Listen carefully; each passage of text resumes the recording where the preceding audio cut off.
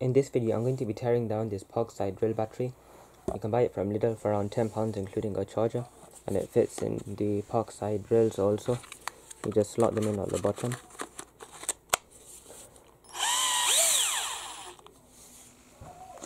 So if we take the battery out, you can see that it runs on 12 volts, so it's a 3-cell lithium battery. So there's 2 screws over here, so we'll just go and remove those.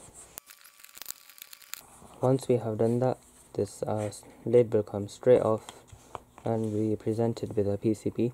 So this is actually the protection circuit board.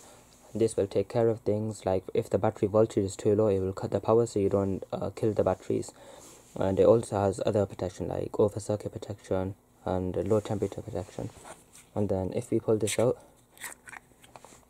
you can see the lithium batteries made by Grizzly, and they're 2000 mAh each, which is 2 amp hours. If we look, this battery has also got an ID tab. So in the 12 volt tools of the low power tools, the ID tab, what it'll do, it'll tell you if the battery is low powered or high powered. They also make another high power version, and thus you can't use a low power version in a high powered device like an angle grinder.